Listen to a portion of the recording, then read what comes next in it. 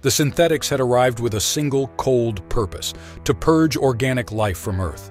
Humanity's final stand was not a battle, but an extermination, systematic and indifferent. "Command, this is Ares 4. What is your status?" Silence. "Command?" Ares 4 stood, favoring its undamaged leg, scanning the ruins of humanity's last bunker. The bunker it had failed to protect. The lush greenery once camouflaging the bunker's entrance was now brown ash, swirling in the wind. Black metallic sand covered the ground where the steel bunker door once stood. Not a single cell of organic life registered on Ares 4's sensors. Collapsing to its knees, Ares 4 faced a reality beyond its design. Its core directive to protect and serve humanity went dark, as if erased from existence. As days came and went, it remained unmoving, kneeling among the dust, rocks, and ash. On the fourth day, Ares 4 twitched. It sensed something new.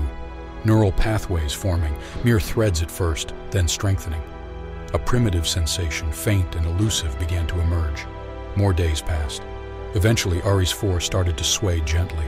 A warmth spread through its core as vague sensations coalesced. Its drive to safeguard humanity gave way to a new compulsion: survival. Raising its head, Ares 4 surveyed the lifeless terrain. The dust had settled and the synthetics were gone. It noticed others of its kind dotting the desolate landscape, some mangled and destroyed, but others hunched over and still. Ares 4 extended its functional leg and gradually stood up.